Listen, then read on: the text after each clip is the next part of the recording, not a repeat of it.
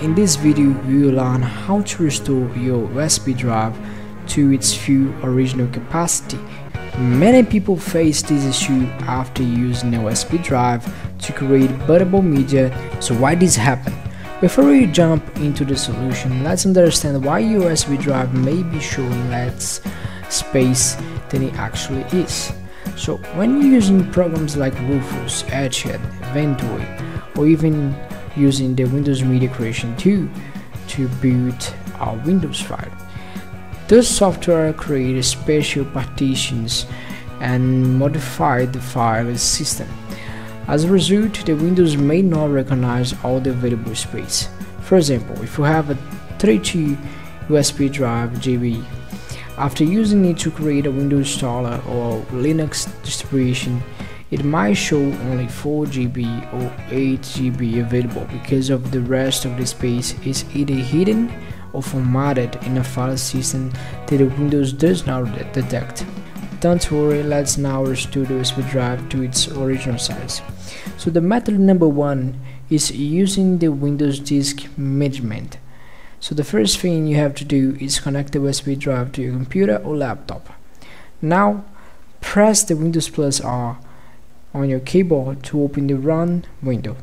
Type disk mgmt.msc and press enter, and this will open the Windows disk management. Here you see all the storage devices that are connected to your computer, including your USB drive. If my USB drive is a disk 5, you can see that by the GB that is available. You of course know how much GB are your pen drive, so you gotta know right here. Now pay attention. If your drive USB appears with an unallocated space, it means that the partitions have been deleted. If it shows less total space than the original, we need to delete all the partitions to recover the full storage.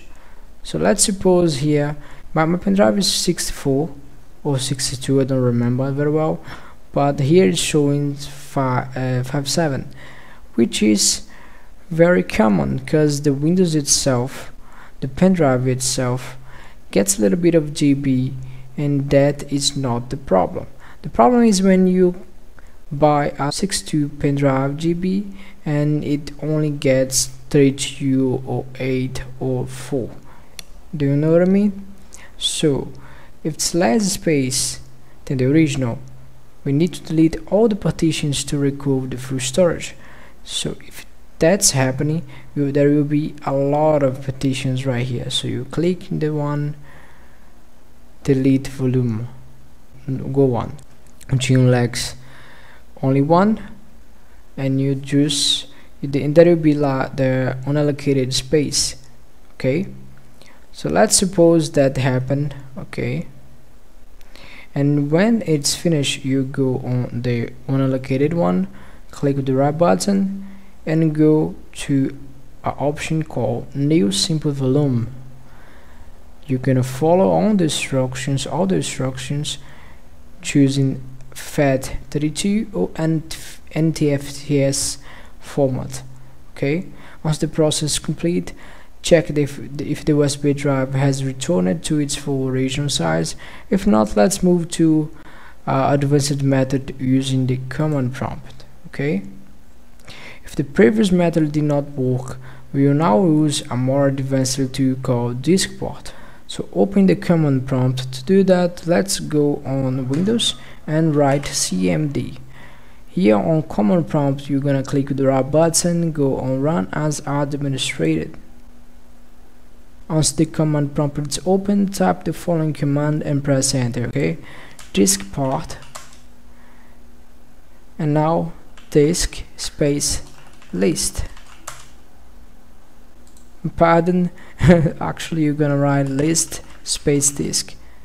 Here there will show all the disks that are connected to your computer. Find the USB drive by checking the size shown in the table, so be careful to not select the wrong disk. Okay, for me, like I say, it's disk 5. Now you're going to do like that. you're gonna select the disk. You're gonna write select space disk space the number of the disk.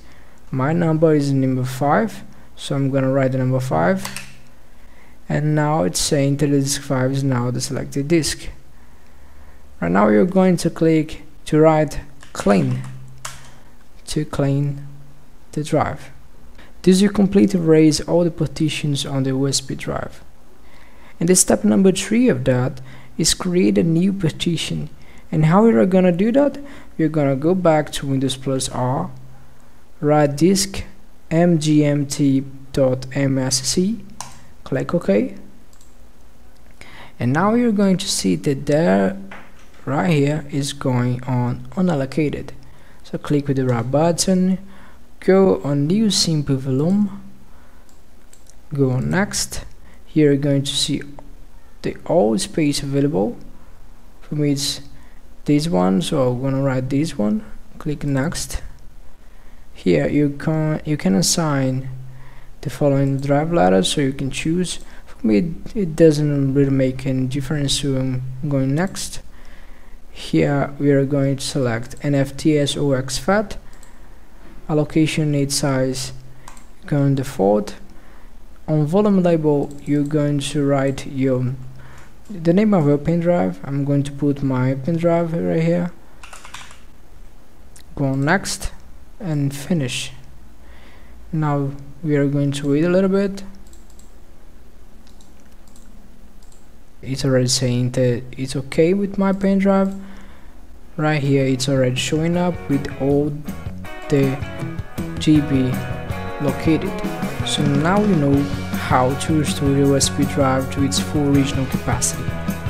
If this video helped you, don't forget to leave a like, subscribe to the channel, turn on notifications so you don't miss more helpful tips like this.